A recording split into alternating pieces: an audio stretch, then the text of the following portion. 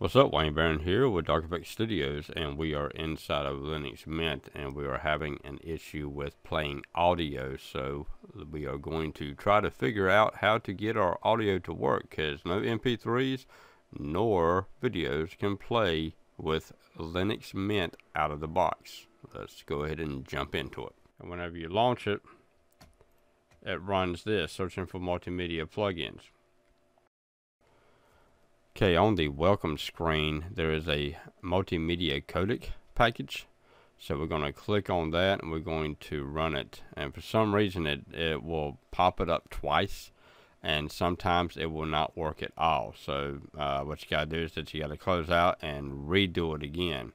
And so as you can tell, it's just it's trying to reload the same identical codec again.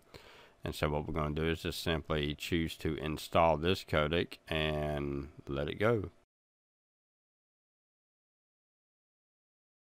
Okay, with the codec installed, we're going to go ahead and try to actually play some audio here.